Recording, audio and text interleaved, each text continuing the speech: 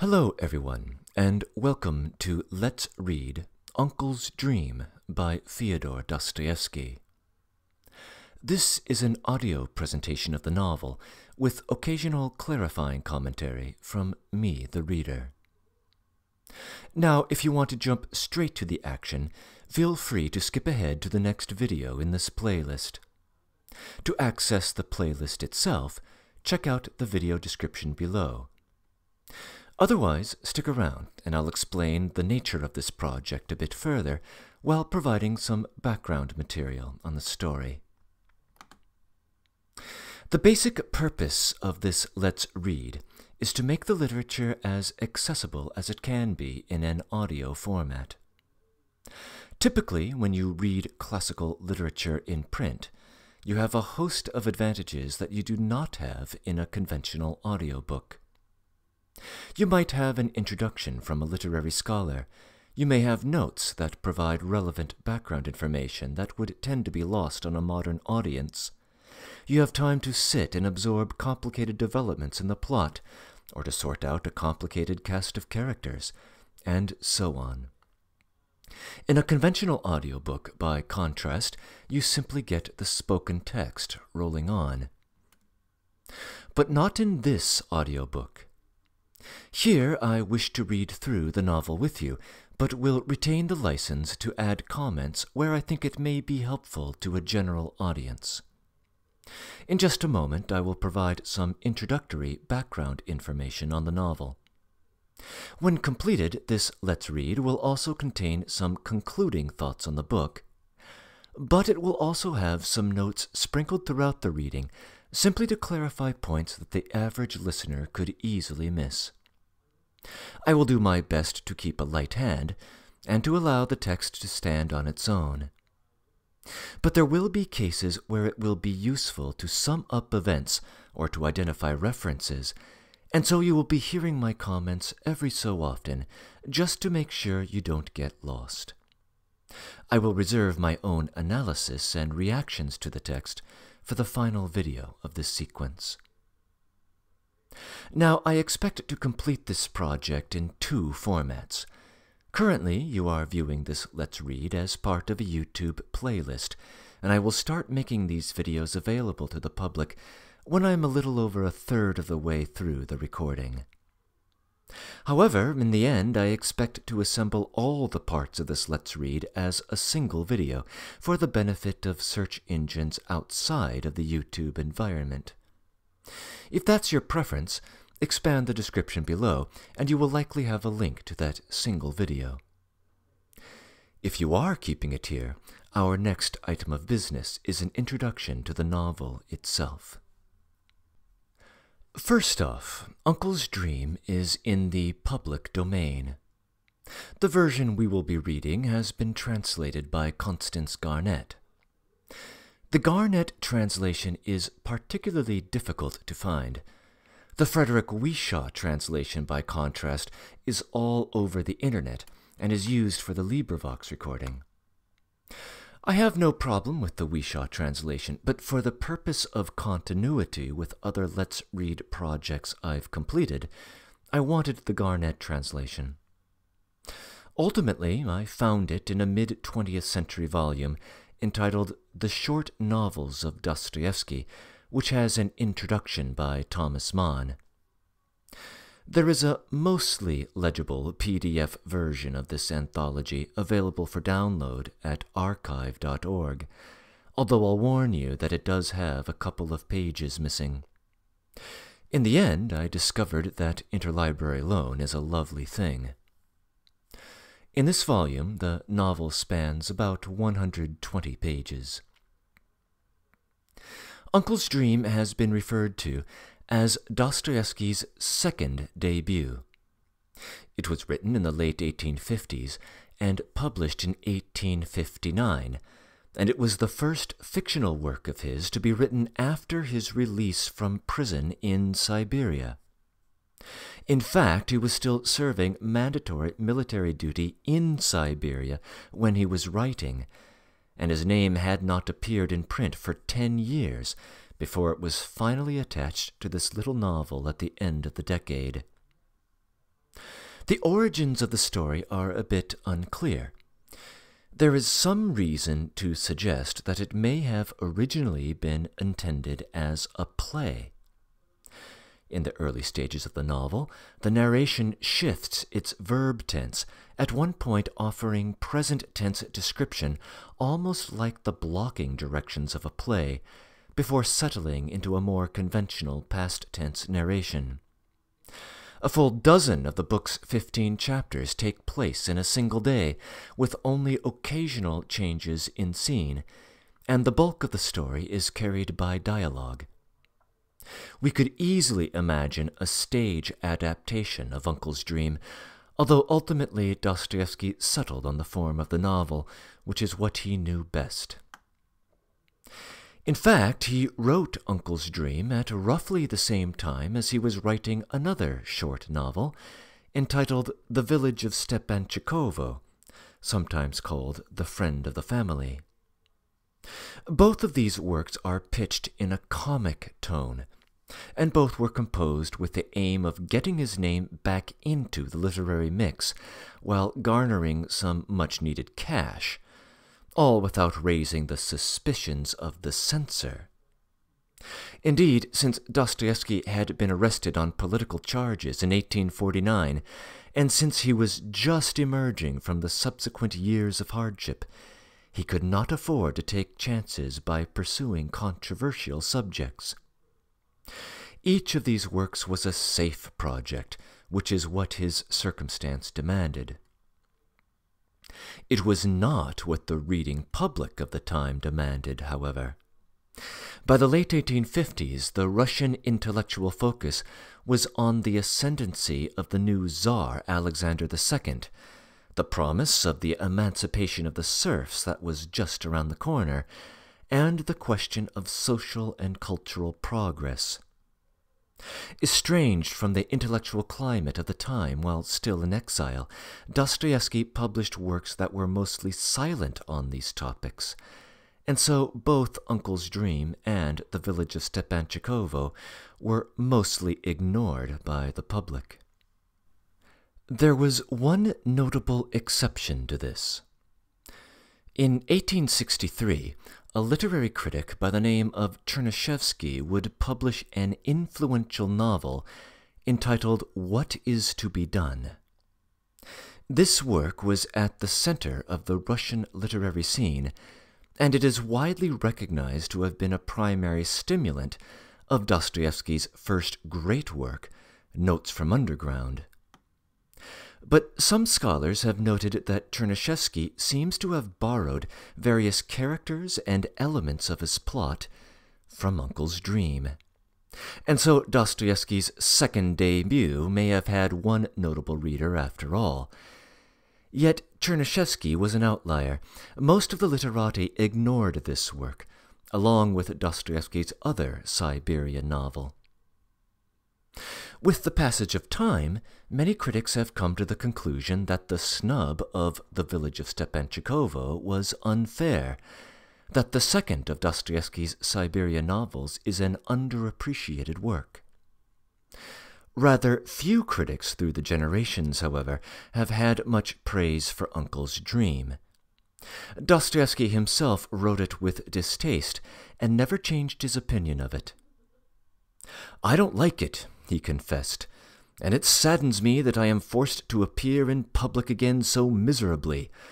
Being a needy writer is a filthy trade." Unquote. For my own part, I think the negative reaction to Uncle's Dream is a bit overblown. This is not great literature, but it is an enjoyable light read, and it contains at least one particularly interesting character, which I'm not sure the pre-Siberian Dostoevsky would have been capable of drawing.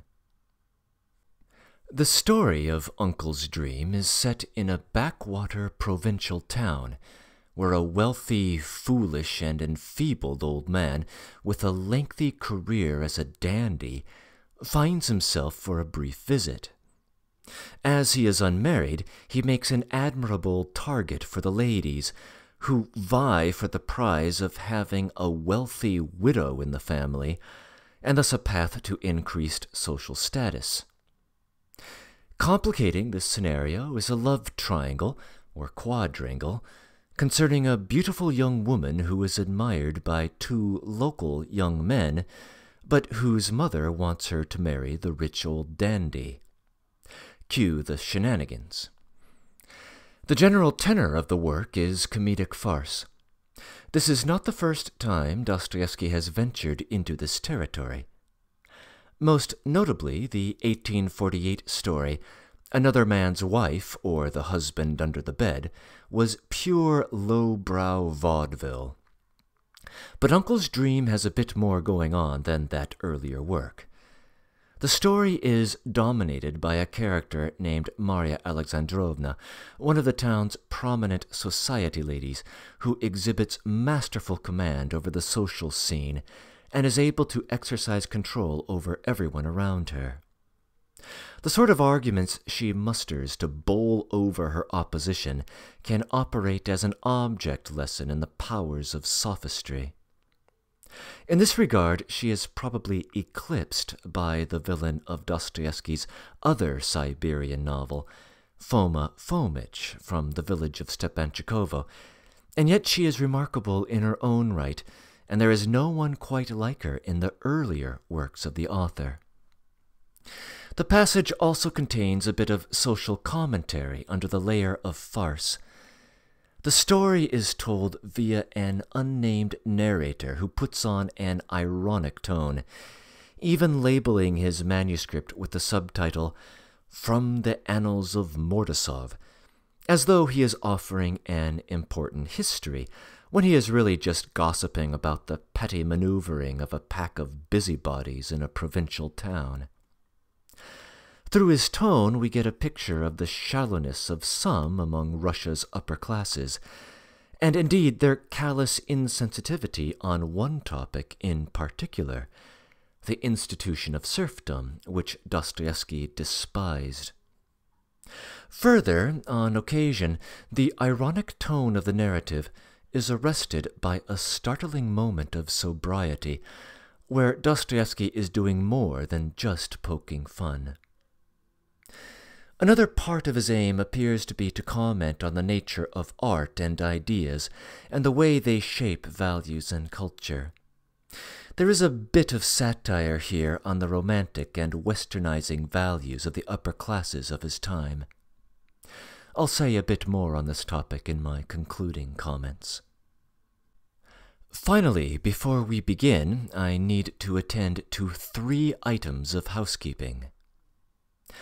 First, as this story is populated by upper-class westernized Russians, the characters will often slip into French, or even German, as they are speaking.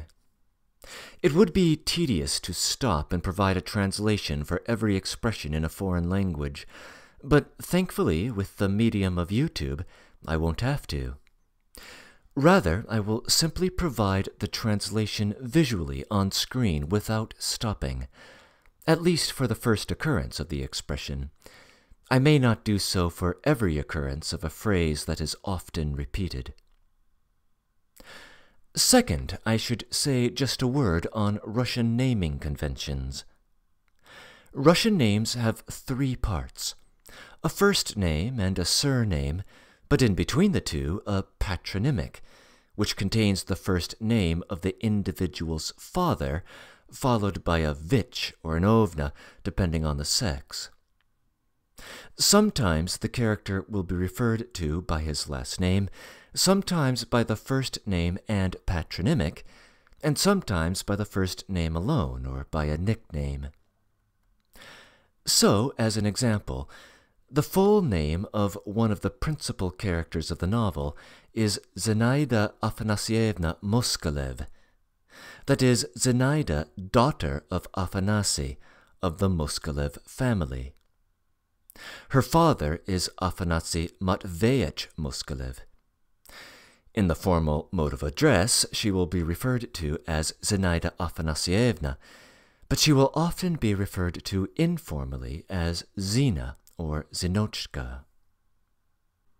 Third, while we are on the subject of names, this work has a dizzying array of named characters for such a brief novel, and this feature is only complicated by the fact that the uncle of the story continually gets characters' names wrong, multiplying the number of names that appear in the text. So I thought it would be useful to have a Dramatis personae of the most important characters for your reference. There is, of course, our unnamed narrator, a self-styled chronicler of the annals of Mordassov, who informs us at the outset that he is telling the story of the downfall of a particular family from the height of social power in the town. That family is the Moskalev family, which is led by its matriarch, Maria Alexandrovna. Her weak and dull-witted husband is Afanasy Matveyevich. Their daughter is the beautiful and very eligible Zinaida Afanasyevna. Zina is the romantic ambition of three men. One of them is the young and somewhat wealthy Pavel Alexandrovich Mozgliakov. Mozgliakov is a distant relation of the elderly and fabulously wealthy dandy whom he calls his uncle. That man's first name is Gravila, although he is typically referred to as Prince K, and he swiftly becomes the center of attention in Mordassov. Finally, there is a poor school teacher who is mostly relegated to the background, but who was at one point romantically involved with Zina, and whom we come to know only as Vasya. Beyond these figures, there is a veritable army of society ladies vying for social supremacy in the town. Two of them in particular figure as Maria Alexandrovna's chief rivals, Anna Nikolaevna Antipov, the wife of the public prosecutor, and Natalia Dmitrievna Paskudin, who has one of the finer houses in the town. These two ladies are talked about frequently, although they don't appear on the stage until late in the story. A third rival does not appear on the stage at all. Her name is Stepanida Matveyevna, who serves as Prince K's caretaker and the steward of his estate. Maria Alexandrovna is keen on prying the prince away from Stepanida's clutches. A more significant presence in the plot proper is made by one Nastasia Petrovna Zyablov, a widow in her 30s who lives in the Moskalev house. Then there is an eccentric older lady named Sofia Petrovna Karpuhin, the wife of a colonel, who apparently is something of a social outcast. Finally, down the stretch, we encounter a particularly vicious society lady named Felisata Mihailovna. And there are still more among their number, although the others do not deserve mention. This roster represents at most half of the characters in the little novel. A complete roster would have to include the local doctor, a Jewish pawnbroker, the provincial governor, a monk from the nearby monastery, the true nephew of Prince K, a man who might be Anna Nikolaevna's lover, a couple of teenage girls, a number of servants, the multitude of people referred to in the prince's anecdotes, and even more. But the figures enumerated so far are sufficient to get on with. The Moskalev family, the three suitors, and the half-dozen society women just mentioned. You may want to come back to this list as a reference later on. But for now, we are ready to begin. So sit back and enjoy Uncle's Dream.